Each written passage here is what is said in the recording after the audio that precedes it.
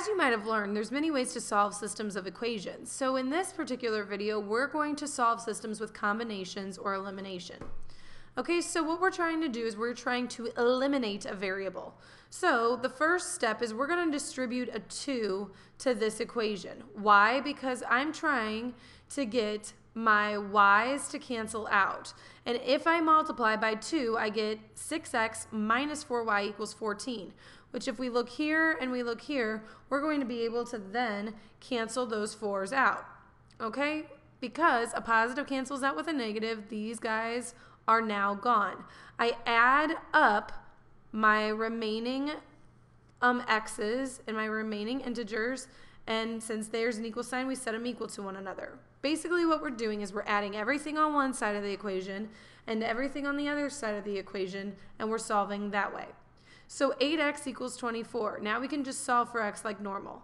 Divide by 8 on both sides, and we're left with x equaling 3. Okay, now we can plug back in for x, the 3, to solve for y. So 3 times 2 is 6, plus 4y. We would take the 6 away from the 10, and we'd have 4y equals 4. So y equals 1. All right, so our answer would be 3 for x, y equals 1, so 3, 1. We can check our work. We can plug in both of our numbers into the equations just to make sure that we did it right. So we get 6 minus 2. 6, I meant 9. 9 minus 2, goodness gracious, equaling 7. All right, let's look at another one. Let's look at this one. So let's plug in 3 for x plus 4 times 1 equaling 10. So 2 times 3 would not be 5 because we're not adding, right, Petruska? Okay, that's 6 plus 4 equals 10, and it works. So both of these check.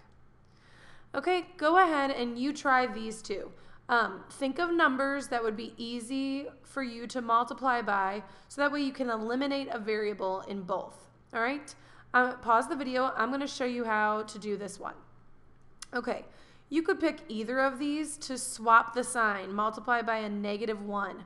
Why? Because then we can get negative x plus 2y equals negative 14. We're going to add these together, so the x's cancel each other out. We're left with 5y equals a -5. Divide by 5 on both sides. Y equals -1. Okay, so there's our -1. Now we're going to plug in that -1 back into one of the equations. So x minus 2 times -1 equals 14. So we can take x plus 2 equals 14. Take the 2 away on both sides, and we're left with x equals 12.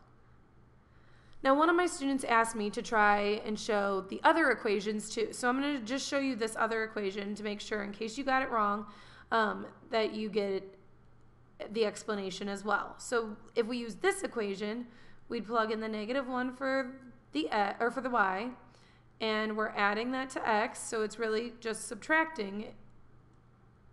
And then we add 3 to both sides to get x by itself. It equals 12. Okay, I'm going to erase this so that way we can have some room to try this one. Okay, so there's no real easy way to get from 3 to 40. So instead, there's an easy way to get from 2 to 14. Multiply by 7. So we've got 14x plus 40y equaling -18. And 7 times -2 is -14. Plus, 7 times -3 is -21y.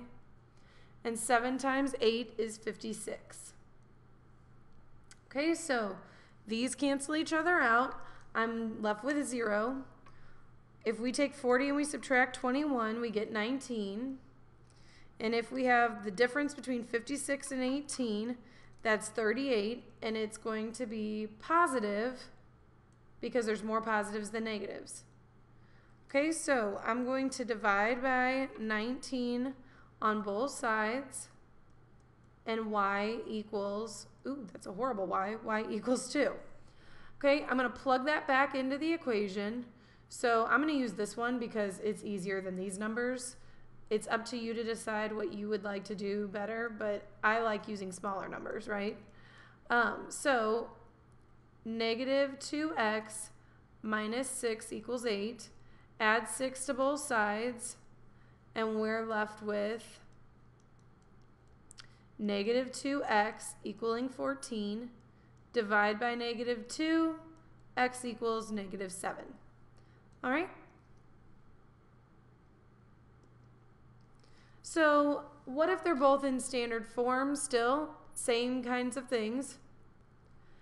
However, with these two, in their particular form, there's no easy way to get from 3 to 4 or from 4 to 5. So now I have to distribute something to both sides. I'm going to have to distribute a 4 to this particular equation and a negative 3 to this particular equation. So it takes a little bit of guess and check. Why am I doing that? I want to try to get 12 on both sides.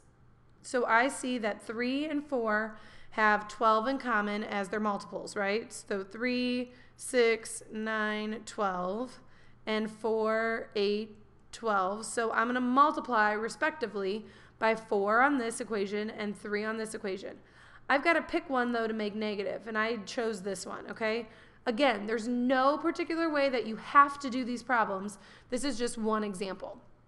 Okay, so 4 times 4 is 16, so that's 16x plus 12y equals negative 4. Distribute the negative 3 to the 5, negative 15x, 3 to the 4, negative 12y, and the 3 to the 1, negative 3. Okay, so over here we get just x equaling negative 7. That worked out nice, didn't it? Now we got to plug that back into one of the equations. I'm going to pick this one. And the 7 goes in for the x, so 5 times negative 7 is negative 35. Make sure that you solve on both sides by simplifying and divide by 4, y equals 9. So our answer is negative 7 comma 9. Okay, go ahead and you try these. I'll be back in just a second to show you the answers. Make sure you pause the video because in about 2 seconds, my answers are going to show up. Okay, so I'm going to try to get rid of the y's. So I know that 3 times 7 gives me 21. So I'm going to multiply all of these by 3. So 9 times 3 is 27. So we get 27x minus 21y equaling, and 19 times 3 is a negative 57. Here, negative 7 times 5 is negative 35x. A negative 7 times a negative 3 is a positive 21y. And a negative 7 times a negative 15 is a positive 105. Okay, these cancel each other out. So 35 minus 27, their difference, right, is an 8x. It's going to be a negative 8x because we have more negatives than positives. Over here, 105 and 57's difference is 48. And it's going to be a positive because we have more positives than negatives. Divide by negative 8 on both sides. And 48 divided by 8 is 6. So we get x equals negative 6. We plug it into our point. Then we can go ahead and pick either of these equations to plug it into. I'm going to use the bottom one because it looks easier to me. I like working with 5s, right? Who doesn't? Okay, so we get negative 30 on this side minus 3y equals negative 15. Add 30 to both sides. Negative 3y equals positive 15. Divide by negative 3. Y equals negative 5. Okay, over here, I would much rather work with the 6 and the 9 than the 14 and the 16. So 6, 12, 18, 24. With 9, I can go 9, 18 right off the bat. So we know that we want to multiply this by 3 to get 18. So 14, oh, not 14x anymore, sorry about that. 14 times 3 gives us 42x minus 18y equals a negative 9. Down here, we're going to multiply by a negative 2. So that way we can get a positive 18y here. This would be a positive 14, and 16 times 2 gives us a negative 32x. So the difference here is 10x, it's positive. The difference here is 5. So we get 1/2.